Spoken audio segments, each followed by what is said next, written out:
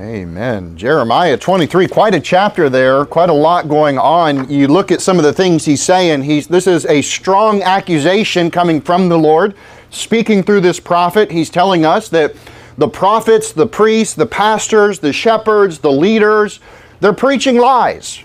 They're telling you things that are not true. They're not putting forth the word of the Lord honestly. And God is saying, I'm going to judge you. There's prophecy in here about Jesus, speaking of the branch, the Lord of righteousness. So there's a lot happening in this chapter, but he keeps going back to this thing about the word. Like, hey, they're not speaking the right word. They're not seeking my word. If they had my word, they would have turned from their ways. They would have changed things, but they're not. As people of God, we as Christians, we are called to love the words of God. And listen, man, I love the Bible. Amen. I love the Bible. The more I get to talk about the things of the Lord, the more I get to talk about the Scriptures with other people, the more it excites me. The more that I get to read the Bible and just see what the Lord has for me. It's as hid treasure. There's treasures in the pages of the Bible. And we should absolutely just love the Bible. We should be in love with it. And, I had somebody ask me this past week, well, how do you think that they are going to make the Bible illegal? The question was coming from a perspective that in the end times, the Bible will be completely illegal in America. Now, certain portions of the Bible are illegal in Canada and in Germany and certain countries like that. And so that's the premise. The thought is, well, in the end times, before it all wraps up, surely the government will crack down and they're going to kick in your house and get your King James Bible or something like that, right? And that is kind of the intent of the question that was asked to me. And, I've heard things like that growing up, but I no longer think that's the truth. Why would the devil have to make the government cause the Scriptures illegal when he's made your cell phone so seductive? When he's made the television just so tempting? The games, the programming, the content, the video, the music videos, it's all doctrine that comes straight from the devil. It's teaching you morality. It's teaching you how to make a judgment call in life. And I love the Bible because the Bible, the name of our church is Law of Liberty. This means the Bible. It is the law that will set you at liberty. It's God's commandments that give you freedom. We're free in Christ. Thank God the law has shown us our sin. And by believing on the Lord Jesus Christ, we have true liberty. We are free forevermore. We have been made free and nobody can take that from us. Now God has preserved His Word for us. He's given us the gift of the Holy Scriptures. You have a copy in your hand. You probably have a dozen copies at home. You probably have one in your truck and one under your car seat. And, the Bibles are everywhere these days. And, they're at the dollar store. And I love the Bible. The more time I get to listen to the Bible read to me, I love it. The more I get to read the Bible for myself, or especially to read it out loud, I absolutely love it. The more I get to hear preaching of the Bible, I love it. I really do. And in the end times, I think that love is going to wax cold.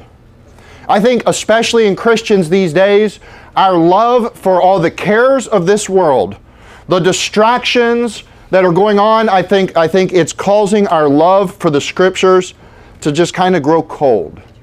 Almost as if the Bible is old news. Did you read that newspaper? That's last week's newspaper. Think about it. The Scriptures are perfect. They're timeless. It applies to you. On every page there's good doctrine.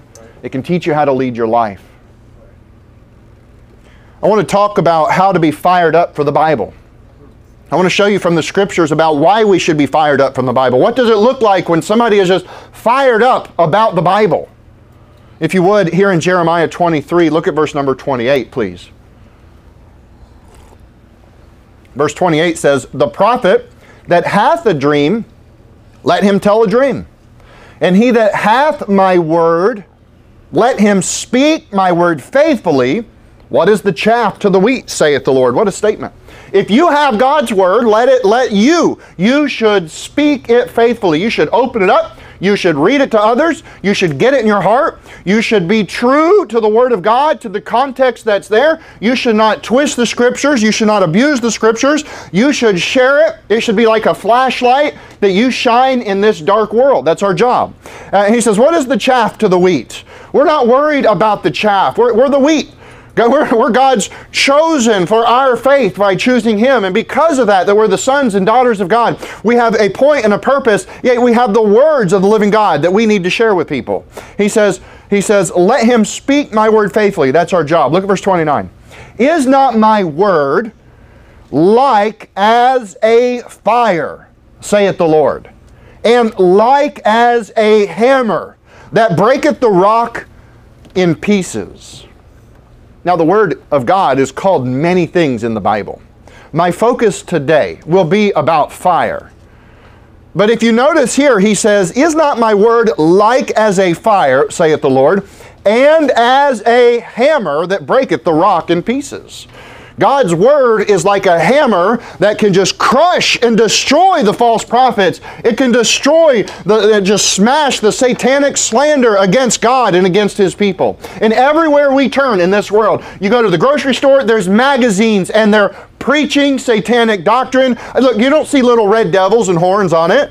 But the things that they're putting in your eyes and the eyes of your children go against God and against His Word. You go to a restaurant and you sit down and there's music coming into your ears that's trying to draw you away from God and do things that God has warned us about and live in a way that God calls filthy and debased, and we should not go down that path. If you would go to James chapter 1. Go to James chapter 1. The Word of God is called a hammer. The Word of God is a tool. And we need to use this tool to fix the bad doctrine in our life, the mental issues, the baggage that we have, the spiritual oppression or possession. The Word of God has the ability to fix just about anything. And the problem is we just don't use it. You know, for those of you that are into alternative medicine, you know, the apothecary in your closet, you know, we all have you got a little bit of this, and if you've been around me long enough, I've probably prescribed oil of oregano for something, or apple cider vinegar for something. And look, I mean, between those two things, you can cure a lot of stuff, right? And now think of this spiritually. Hey, brother, I'm having this problem at work. I got it. It's right here. I got what you need. I'm having this issue with one of my children. It's rebellion. Hey, man, look, I've got what you need. This is just what the doctor ordered. My family, my spouse, if we could just get on the same page, think about it. How many times do we truly practice what we preach? Or here's what it ought to be: we ought to preach what we practice. And if you'll practice to go to the Word of God and then you preach it to the world and say, hey, I know how to fix your problem, you got to go to the Word of God. The Word of God, the Scriptures, the Bible has the solution for all of your problems. God says it's a hammer, and we've got this problem, and God says, I can crush that. God calls it a fire. And again, here's the problem. The television has become the prophet of our generation. It's like a faceless prophet with an ever-changing face, right? And it is teaching bad doctrine. And of course, it's easy to pick on the TV. Some of you say, well, I don't even have a TV. Okay, well, how about your phone? Do you have social media on there? I mean, you're addicted to YouTube, Facebook? Are you playing games on it? What is it? Because the devil is using technology and videos and music to steal your heart and to teach you things that are contrary to the Word of God. And if you want to get fired up for God or for the Word of God, then you have to be willing to reject the things that are stealing your time and stealing your mind, that have become an idol, if you will, in your life. Too many times we don't want to let it go. The Bible is called many things. It's referred to as many things. A lamp unto my feet and a light unto my path. Some of you men carry a flashlight every day. Everyday flashlight. I started carrying one years ago. I love it. And I don't hardly ever need it until the lights go out. But when it does, man, I've got it. It's good. We're good to go. Why? Because I won't stumble. I won't fall. I won't go down the wrong path. God's Word will shine a light that will help us to know. It will protect us on the paths of light. We can see the right way if we'll see it in the light of the Word. It will keep you from real danger. You can see what the terrain is really like. you can see the real danger. Think about it. The Bible is called an anchor. It's called, in Hebrews 6, it calls it the anchor of the soul. Now, what is an anchor for a ship? Well, that's to keep it from going astray somewhere it ought not to be, or from beating itself to death on the shore, right? Or destroying oneself. You're in James chapter 1, if you would, find verse 22. James 1, verse 22. But be ye doers of the word, and not hearers only, deceiving your own selves. Not just hearers. I showed up Sunday morning, I heard what you said, I went home, I changed nothing. That means you're a hearer only. Well, I tuned into the internet. I'm an internet hearer. I watch a sermon on the internet, and wow, I got excited in the moment, and I forgot what it was. I didn't do what it said. The Word of God is here to change you. He says, be ye doers of the Word, and not hearers only, deceiving your own selves. For if any be a hearer of the Word, and not a doer, he is like unto a man beholding his natural face in a glass. Now, what's it saying here when you look at your face in a glass? Tell me, what's it talking about? Mirror. A mirror. A mirror. It doesn't use the word, but that's what it means. A mirror. Now, there's a mirror on the wall over there. I would venture to say that the majority of people in here looked in a mirror this morning. Well, maybe not this guy. No, I'm just kidding. All right. I would venture to say most of us probably checked out the mirror to make sure everything's okay before we walked out the door, right? Well, Pastor Fan, and I'm not so vain. I don't have to look in the mirror. Well, look, the mirror is so you can see your true self. So if you see a problem, you can fix it. I don't need any mirror. I don't care. Well, you know, sometimes we look in the mirror for others' sakes, don't we? In a sense, it's for your own good.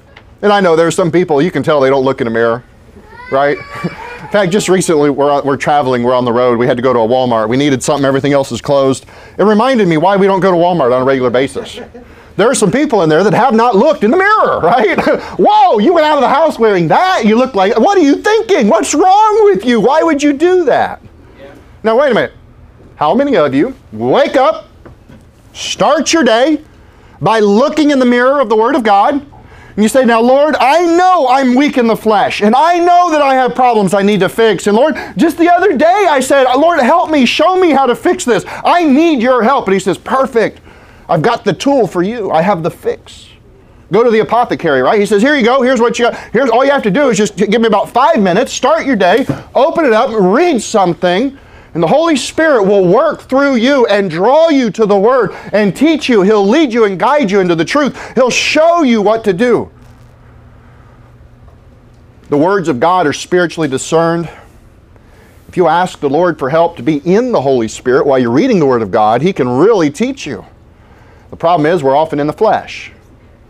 What do I want? What do I need? What do I have to accomplish today? What does the boss expect of me? What bills are due? What project did I want to fish? Ooh, I wanted to watch that YouTube video about how to do a do-it-yourself craft. None of those things are profitable spiritually.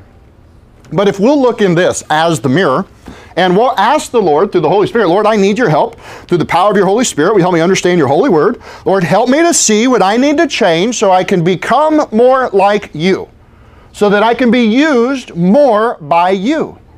The goal here is that we would all become better Christians, that we would grow spiritually inside. And God has given us a universal tool. This is like the Swiss Army knife. Even the weapons expert would tell you the Swiss Army knife is one of the best things to carry. It's got a good blade on it and many other tools.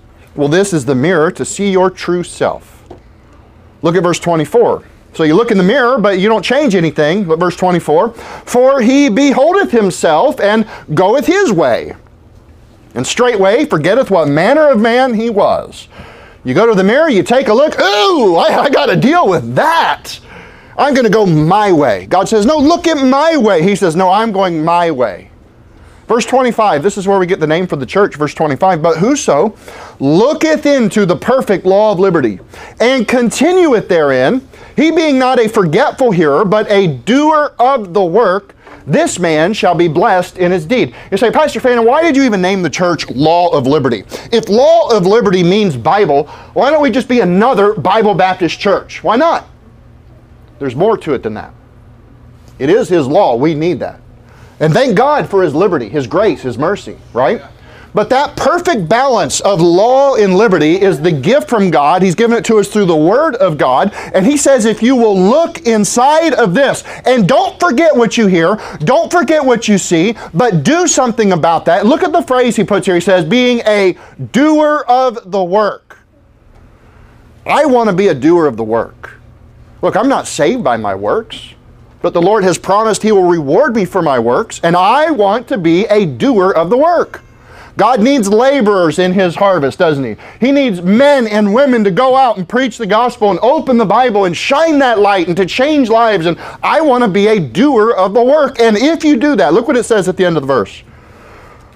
This man or woman shall be blessed in his deed. Do you want God's blessing on your life? Open up the Bible, do the work, and God will bless you. Go to Proverbs chapter 30, please. Proverbs chapter 30. The Bible is a fire. The Bible is a hammer. The Bible is a lamp. It's a light. It's an anchor. It's a mirror. The Bible is a sword. We all know that one. And take the helmet of salvation and the sword of the Spirit, which is the Word of God. How do we fight our battles against the devil? With the sword of the Spirit. How do we set the captives free? It's through the power of the sword of the Spirit. This is our weapon. Hebrews 4, for the Word of God is quick and powerful and sharper than any two-edged sword. It's a sword. Sharper than any sword. Is your Bible sharp? The Bible's also called, now here's interesting, the Bible's called milk. Milk. The Bible's called milk. It says, as newborn babes, desire the sincere milk of the Word that ye may grow thereby.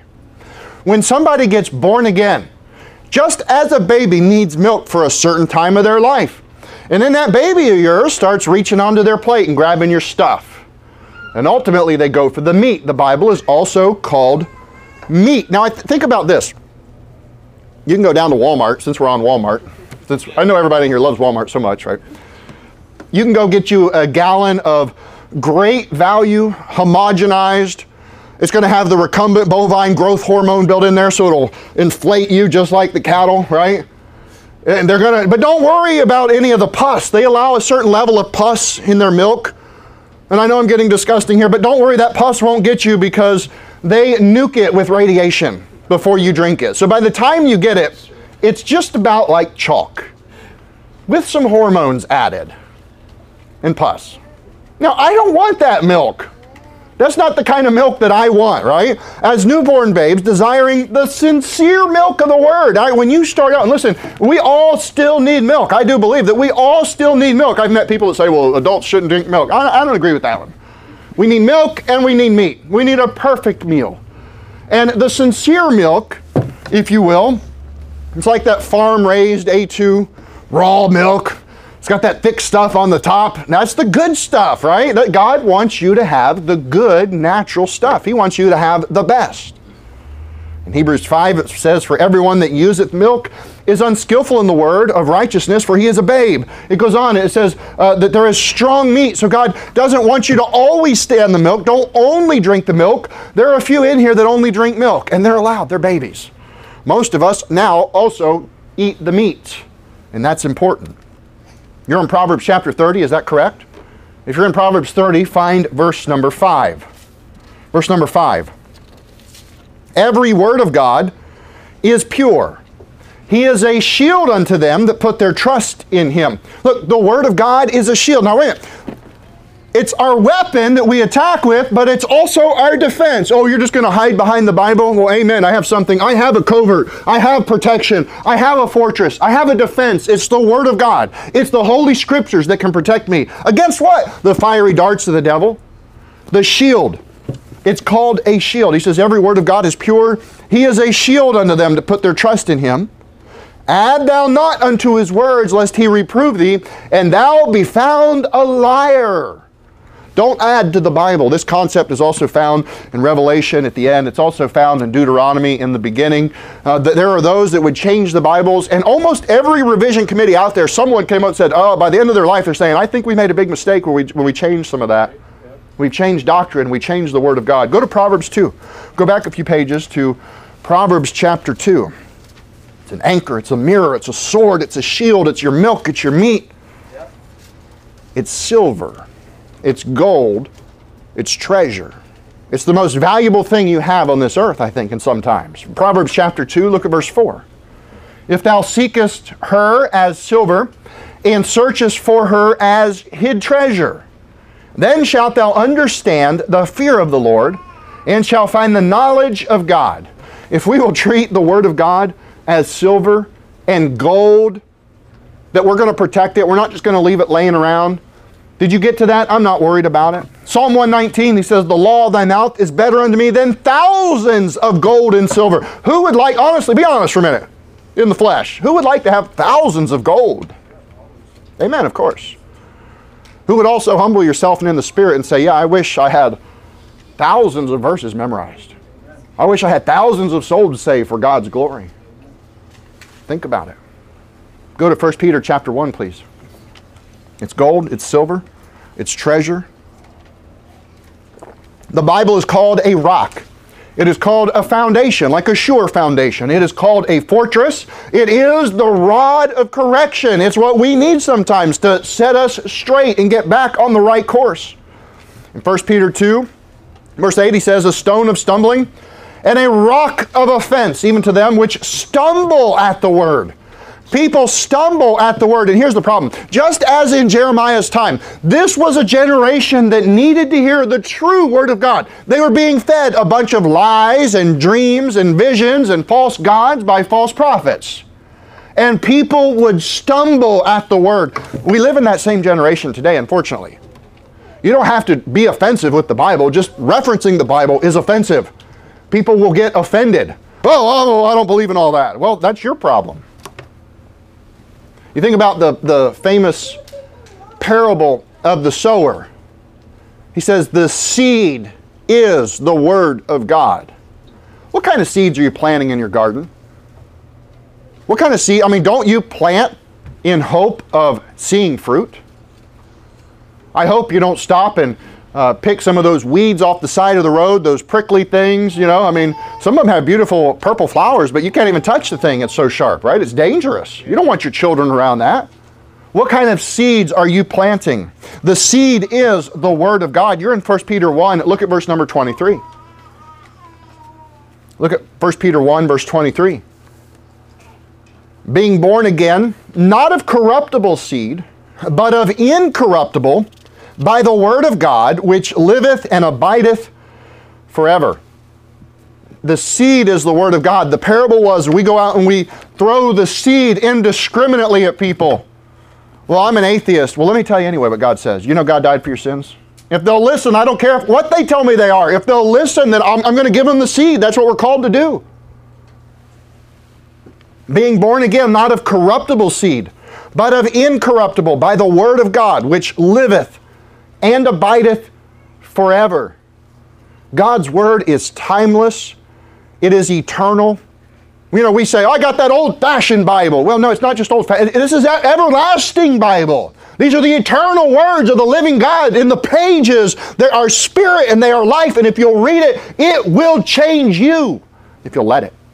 If you'll determine in your heart, I want it to change me.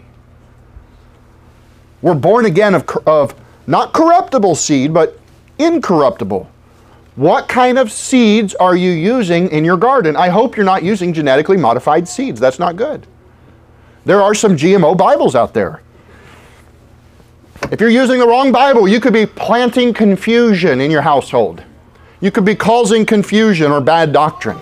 You know, most Bibles out there, ever since, so there's two lines of Bible up until the late 1800s. And there was a big split because after that, from the Westcott and Hort text, you have all the other new Bibles. And they all do the same thing. They delete the word hell. They change hell. Well, it's Hades. What is that? It's the place of the dead. Well, what does that mean? It's just death. Well, how do you do that when it's death and hell shall be cast into the lake of fire? This is the second death. They're deleting words out of the Bible. The word hell is deleted out of almost all of the new Bibles. The place of the dead, that doesn't really carry the same weight and power as the word hell. We know what hell is, don't we? Yeah. But your Bible may not. Matthew 20:20 is a famous one where it says they were worshiping Him. They were worshiping Jesus. The deity of Christ is under attack by the false Bibles. The others' Bible, they just say, well, He bowed down, or they kneel down to Him. They take away the fact that they worshiped Him, because Jesus, if He is not God, He would not have received worship. Jesus is God, and He made the statements very clear. Most Bibles end up deleting those statements. I am Christ. You'll find that in the right Bible. If your Bible has deleted that, then you're planting the incorruptible seed. It's not the Word of God. He claimed to be Christ. Go to Jeremiah 5, if you would. Go to Jeremiah 5. The Bible's a hammer, a fire, a sword, a shield, an anchor, the milk, the meat, the silver and gold. It's the seed. Did you know the Bible is like salt? Colossians 4, let your speech be always with grace, seasoned with salt, that you may know how you ought to answer every man. We ought to give a verse to every man that asks of our hope. It's like salt. Now, what is salt for? It's to preserve things. It's to stop retardation. It's to prevent the decay and prevent the corruption of society. The Word of God can do that. Your television show cannot. Your Reader's Digest doesn't have that power. The Encyclopedia Britannica is powerless to prevent the decay of society.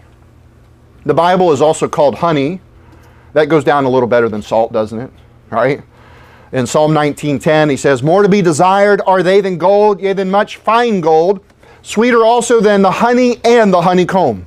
God's words, when you understand it, when you get it to your soul, it's sweeter than eating fresh honey. Psalm 81, he should have fed them also with the finest of the wheat, and with the honey, out of the rock should I have satisfied thee. It's bread, it's wheat, it's honey. Psalm 119, how sweet are thy words unto my taste, yea, sweeter than honey to my mouth. It's also called the bread of life. Job 23 says, I have esteemed the words of his mouth more than my necessary food. When Job woke up, he said, I want God's words more than I want just my food. Two last ones. Let me give you this. Of course, it's called the living water, as Christ is. It's bread of life. It's the living water. But the Word became flesh and dwelt among us. You understand God's Word is called flesh? What are you talking about? Well, the Word is the Lord Jesus Christ. This is Jesus, and He gave His Spirit to you. And through these things, we can become more like Him. We should be conformed unto the image of His Son, is what the Bible says. The Word has the breath of God. It's flesh and it's breath. Holy men of God spake as they were moved by the Holy Ghost. It's inspired. They were inspired by the Word of God. You're in Jeremiah 5. Look at verse 13. And the prophets shall become wind, and the word is not in them, thus shall it be done unto them. Wherefore, thus saith the Lord, God of hosts, because ye speak this word, behold, I will make my words in thy mouth fire, and this people wood, and it shall devour them. What a strong statement. Now listen, he's saying that you're going to be like a fire-breathing Christian.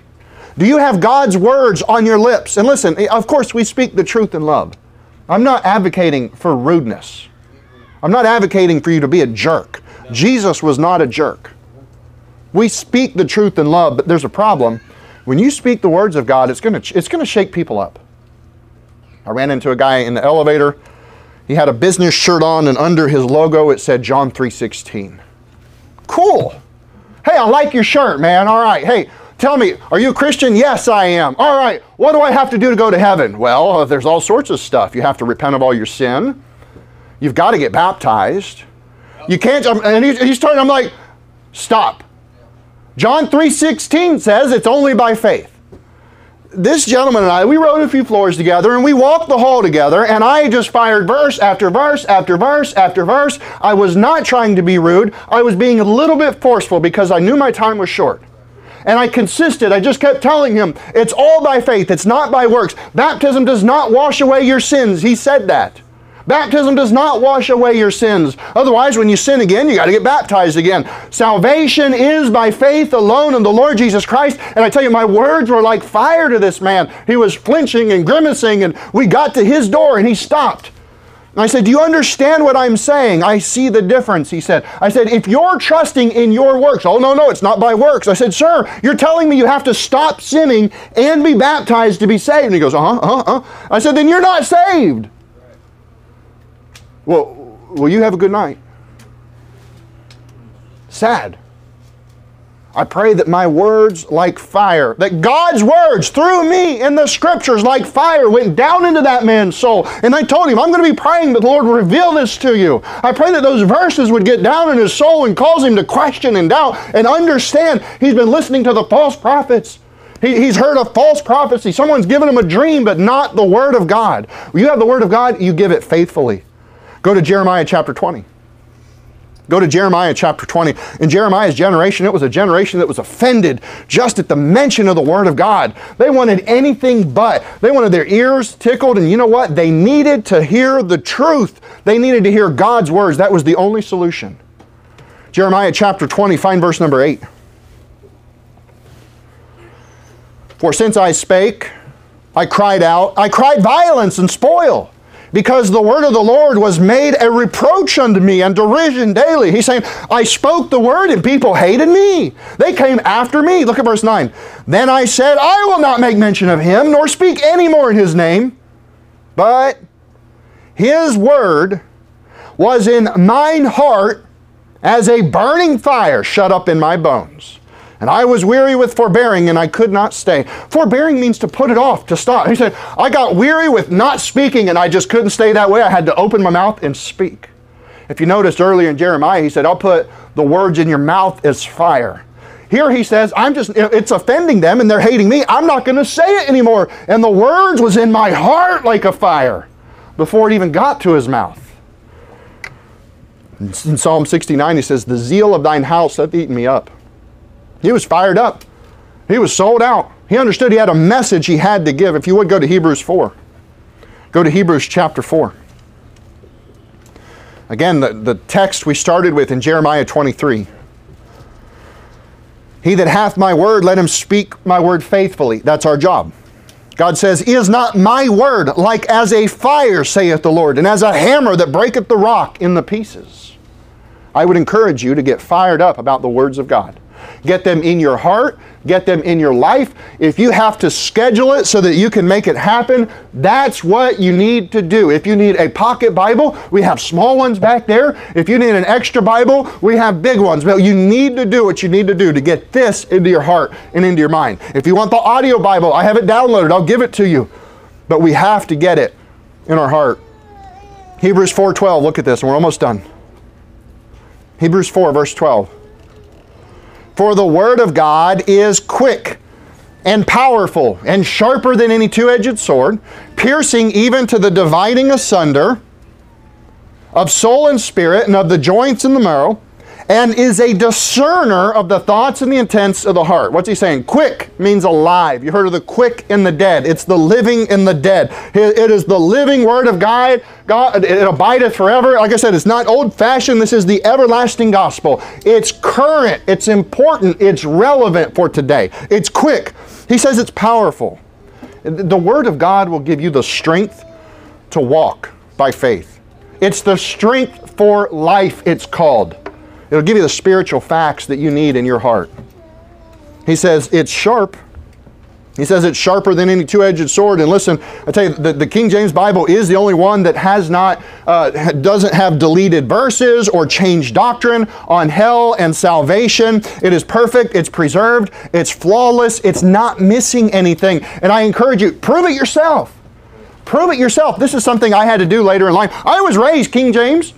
And then later in life, I started using another version. I went to a different church and everything's changing. And one day I opened up a parallel Bible and it changed my life when I saw what the NIV said compared to what the King James said. And at this point in my life, I was ignorant of the history of the translations. And I wanted to know. I would not rest that night until I found, I was going down the rabbit trail. This was back when the internet was real slow. But I mean, I did what I had to do. I was up all night. I wanted to know from Bible to Bible to Bible, what happened? What's the difference? Because when two things are different, they're not the same.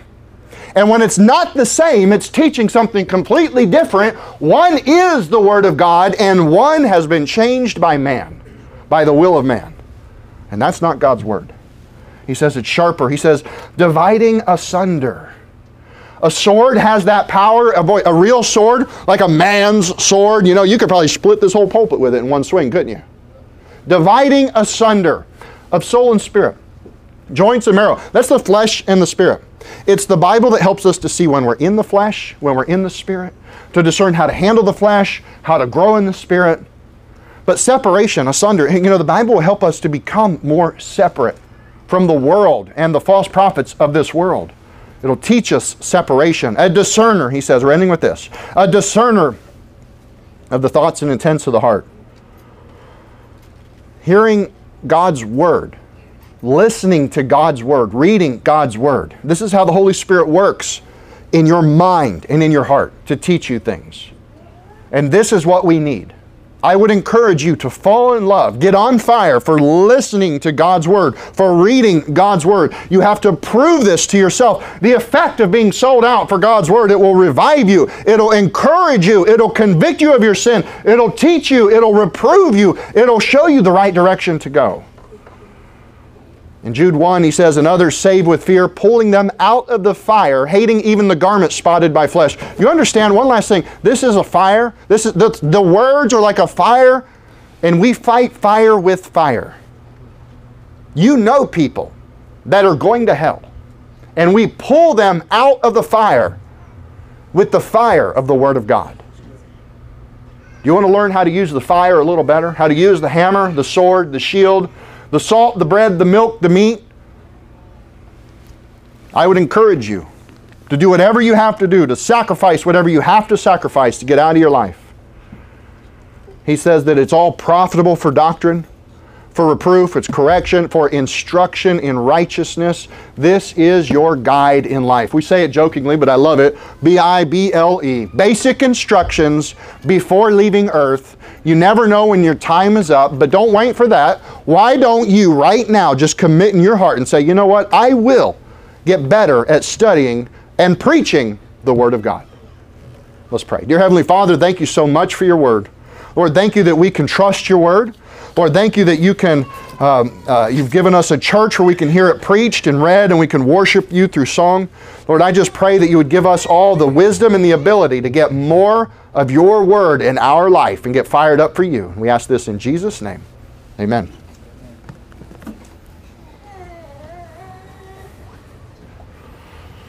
Number 247, I invite you to stand with me for our final song.